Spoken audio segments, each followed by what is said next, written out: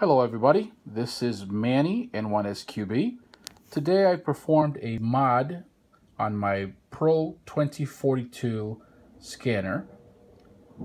This time is going to be the Discriminator Tap, which I use for A-cards decoding and a few other things. The mod is relatively simple.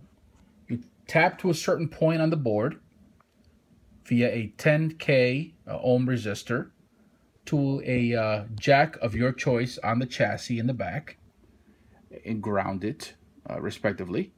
And that's pretty much it. If you have this particular scanner, I'm going to try to zoom in and show you exactly where you make the modification.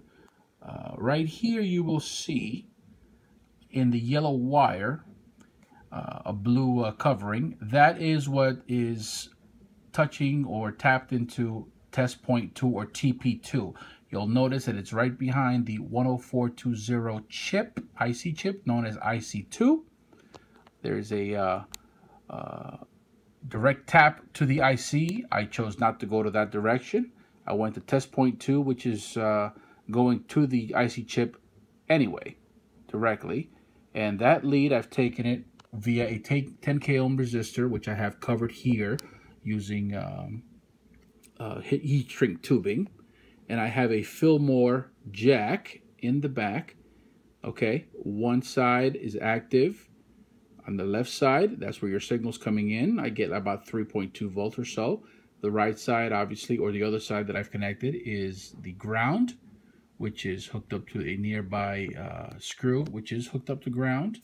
And I'm going to make an attempt to turn the scanner around so you can see what it looks like once it's installed the way I've done it. Excuse the movement of the video. And there it is. Oh no, wait a minute. Let's try that again. There it is. That is the Discriminator Tap as it is done on my 2042. I like to have my mods done as professional looking as possible or in line with everything else.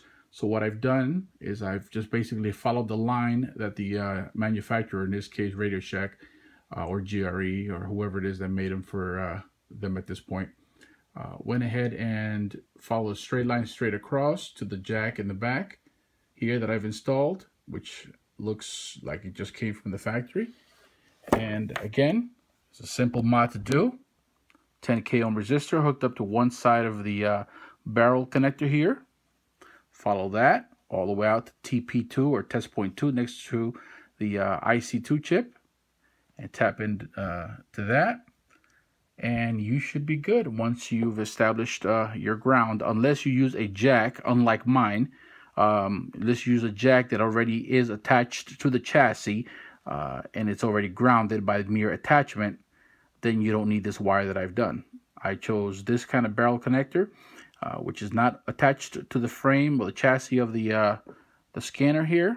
So I decided to run a short jumper right into a ground point. So that's pretty much it. Hope you enjoyed this. Any questions, please comment below. Thank you.